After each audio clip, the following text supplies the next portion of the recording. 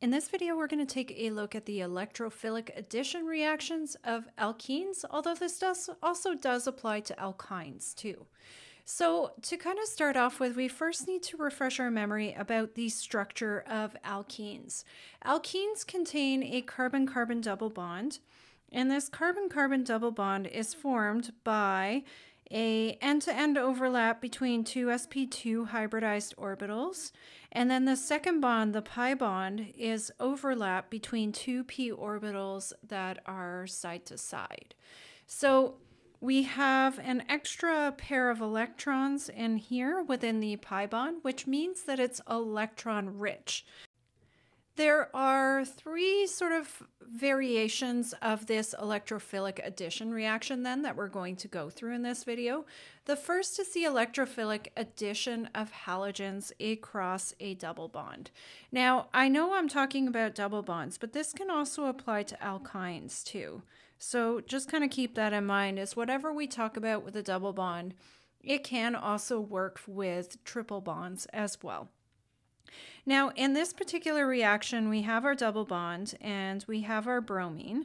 And I just kind of want to show it drawn out separately here, because what's happening in this reaction is we're getting a bromine adding to one carbon and the other bromine's adding to the other carbon.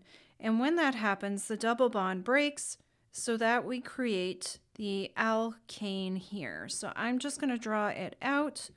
And then maybe let's put the bromines in another color here. So one's adding on one carbon, the other is adding on the other carbon. And so what we're creating is a dibromo alkane from an alkene. Now, this particular reaction can be used to test for the presence of unsaturated compounds in a mixture of hydrocarbons, because bromine water itself is sort of like a reddish brown color, and the dibromo product here is colorless. So if we have an alkene and we have this particular reaction happening, we'd see a disappearance of the color. It would turn more colorless in the presence of alkenes and alkynes. For alkanes, alkanes don't undergo this reaction unless there's a catalyst of UV or heat. So because we don't have that catalyst here, alkanes will not undergo this reaction. So it's a nice distinguishing reaction to use if you want to see if you have alkenes or alkynes present. Now, this particular reaction, because we're adding halogens, is also known as halogenation. So the next variation of electrophilic addition we're going to look at is the addition of hydrogen halides to a double bond or a triple bond. So let's start out with HBr here to our alkene, our ethene. What's happening here is that, similar to the last reaction, a hydrogen is going to add to one of the carbons and a bromine will add to the other one. And what we'll end up creating is a alkane where one carbon, and we'll put this in a different color, has the hydrogen from the HBr added, and the other carbon will have the bromine added. So because we're adding hydrogen and a halogen, this is known as hydrohalogenation. So this is just another way to kind of refer to this particular reaction here. Now, in the second example, we actually have a couple of varieties of products that can be produced. So let's kind of look at our alkyne first and adding one HBr. We have to decide where this H is going to add across this triple bond and where the bromine is going to add across this triple bond. Now, if there's two sort of possibilities here. So if we added the Br to the first one, we'd have a 1-bromo substituted compound. And if we added the bromine on the second carbon, we'd have a 2-bromo product. So we need to be able to distinguish which one we're making. The rule that we can use here, it's called Markovnikov's rule. So Markovnikov's rule. And what this rule says, and we'll go into this in more detail when we look in a separate video at the reaction mechanisms, is that essentially the more electronegative atom is going to end up on the carbon atom of the double bond that has fewer hydrogens attached to that specific carbon.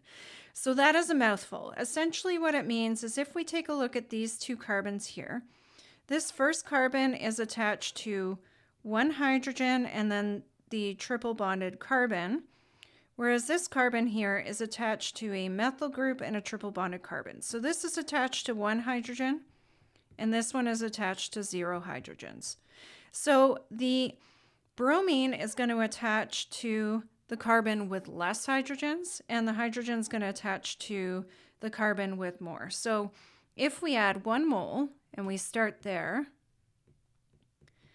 then, whoops, sorry, I'm drawing this wrong. Let's erase that little guy there. I'm getting ahead of myself here.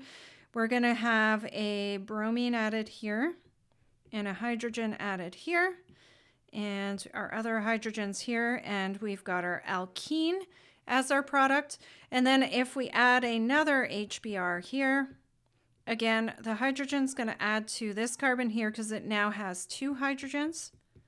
And the bromine will add to this carbon here, which is still attached to 0 hydrogens. So our final product we're creating is we're going to have 2 bromines attached to this carbon. And then we will have 2 hydrogens attached to the other carbon. Okay, so that's how we can come up and figure out which product we're going to create based on how many hydrogens that carbon is attached to. Our final variation we're going to look at is the electrophilic addition of water.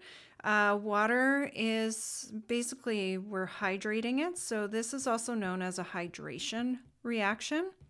And when we think of water, it's easier to think of it as an HOH. So the OH kind of working together and the H working together. Now, similar to the other reactions, a hydrogen is going to add on one side of the double bond, and OH will add on the other side of the double bond. We break that double bond, and so what we are creating here is a alcohol. So let's just draw in the hydrogen and the OH here. Now that one was pretty easy because it was symmetrical, but again, when we have an asymmetrical alkene or alkyne, the way that this is going to add is, again, the OH will attach to the carbon with less hydrogens attached, and then the H will attach to the one that has more. So in this scenario, this first carbon has 2 hydrogens attached, whereas this one only has 1 hydrogen attached. So the H will add to this first carbon here, the OH will add to the second carbon. We break that double bond, so we are creating, let's just draw this out here, and we'll use our red again to show where those other atoms are going. So the H, or sorry, this is our OH, so let's just erase that there.